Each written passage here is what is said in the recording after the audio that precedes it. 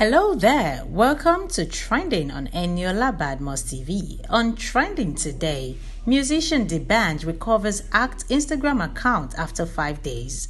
Details in just a little bit. And all-time favorites. Popular Nigerian singer Oladapo Daniel Oyebanjo, popularly known as Dbanj, has recovered his Instagram account after it was hacked. Dbanj's account was hacked from December 17th before it was recovered on December 22nd by his technical in conjunction with Facebook. After recovery, he tweeted, "My people, a big thank you for the support so far. The calls and messages are deeply appreciated." He said, "My account was hacked by scrupulous people. I would like to give a thumbs up to my technical team in conjunction with CSA.Global and the Facebook team who worked tirelessly to retrieve my account."